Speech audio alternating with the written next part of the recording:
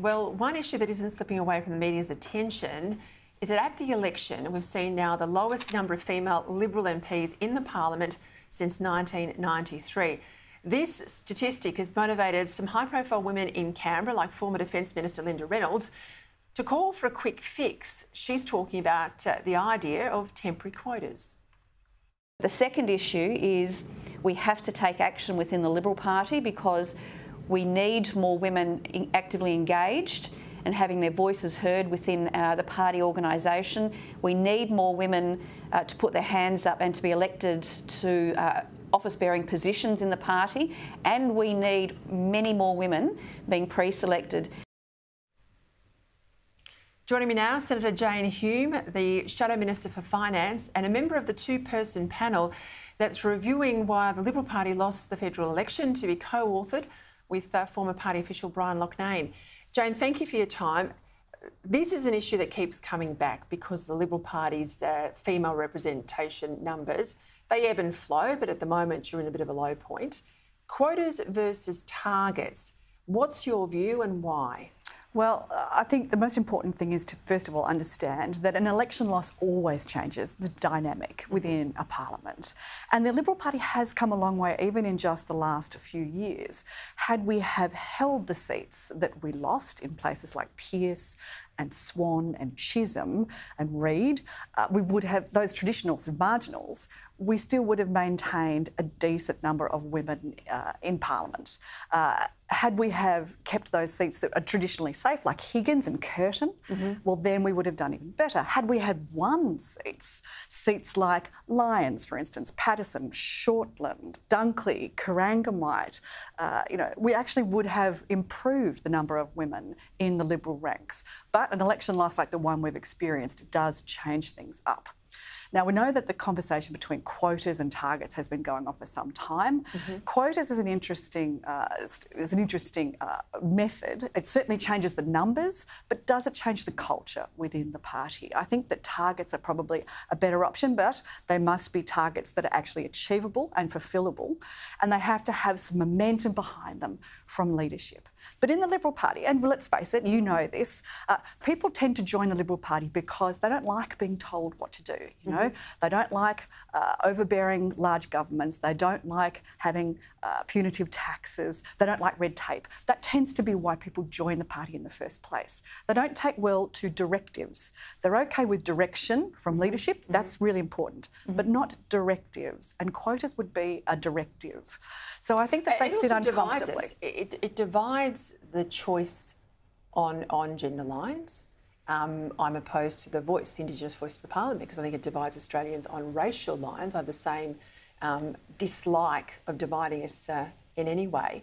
But that catalogue of members that you talked about and candidates, it'd be interesting to see if you judge the Liberal Party on what you took to the election in terms of that gender split, you'd be probably in good shape. But clearly, when people went to fill out their ballot paper, they were not voting for women just because they were women. They were voting for policies, and that's where I think you fell short. No, I think you're right. We do need to reframe the debate that we're having. I saw a statistic recently that suggested that fewer than 1 in 4 Australian women between the ages of 18 and 35 voted Liberal. Now, I think that speaks volumes because the Liberal Party, if you're a Liberal parliamentarian or a Liberal Party member, you know that the reason you are there is to improve the country for the next generation. But if women that are part of that next generation aren't seeing that message, aren't hearing that message, or they're not buying what it is that we're selling, well, then it is time for a rethink. That's an important point. There's a thing called the Australian Electoral Study. It's done by Professor McAllister at the ANU. It's been going for now 35 years. The Liberal Party has never fallen below 40% until, and it was 40% under John Howard, who wasn't considered popular with women. It was 40% and above with Tony Abbott, again, who everyone said had a women's problem. It dropped under 40% with Malcolm Turnbull. And he was supposedly popular with women. I think there's a broader issue of why the vote's moving away from women. Linda Reynolds, again today, when she did media, was arguing that a lot of these teals should have been Liberal women. Now let's have a listen.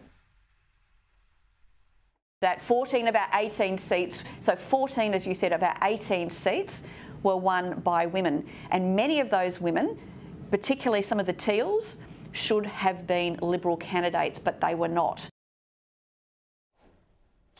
She makes the point that these Teals should have been Liberal candidates. I argue not when you look at the policies that they were putting out. Again, it's the substance of what you take to the election, not who's just pushing the message, surely. Well, it is, certainly, but at the same time, we don't want to end up in the electoral wilderness for forever and a day. And if we miss out on this large cohort of the Australian population, if what it is that we're selling they're not buying, well, then I think we have to rethink what it is that we're selling or how we're selling it. But don't you think that's the message, not the messenger? Like, it is both. Yeah. It is both, very much so. And I do think who delivers that message is really important too. So why did Celia Hammond lose? Why did Fiona Martin lose? Why do all these women lose? That's your message. You've got your female messenger, but you had a crap message. Well, I don't necessarily think that it was the female messenger that those people were listening to. It might have been a more, a leadership issue as opposed to the deliverer, the local issue. And, people vote for differently for very different reasons. The important issue now, though, is how do we create an increasingly diverse Liberal Party? Because we know that when there are more diverse voices around the table, that better decisions get made. That's the wisdom of crowds theory. And also, how do we better reflect the people that we want to represent? Because really, that's how we maintain that electoral imperative to keep voting Liberal. We know that more people vote Liberal than any other party, which is terrific. That is true. Which is terrific. Even on the last results. That's exactly right. Yes. But we have to maintain our relevance, not just for those older generations, but for those younger generations coming through. Now, how do we do it? If I had that answer, I make $1 million. If I can be bold here, Jane, I think one of the problems you had a lot of senior women in Cabinet. Prime Minister Morrison used to crow about the number of women in Cabinet. But most people out there in Voterland couldn't pick you out in the lineup. You, at least, were out of the media fray, very often arguing the case against the Labor Party. But your senior women, like Maurice Payne and others, missing in action. So do you think now with Susan Lee, you're going to have a stronger female injection into the national debate? I think Susan Lee is fantastic. She's already beginning to demonstrate that she is stepping up to take that leadership role very, very seriously, not just on behalf of Liberal women, on behalf of all women and all Liberals, which I think is really important. And she's been out there today making some really important points, but she's also out there in policy as well. It's not just about women. I think what upsets me most is a lot of the conversation about Liberal women is by Liberal women. We need to have more Liberals broadly that make the case. And, we are a grassroots organisation. When it's an authoritarian structure, quotas are fantastic. But when it's a grassroots structure like the Liberal Party, we really need to be that grassroots groundswell that creates that change. If you want more women at the top, it has to come from the bottom. And it's up to leaders like Susan Lee, like myself, like the other women in Shadow Cabinet to help make the case for that change. All right, we'll see what happens. Jane Hume, thank you.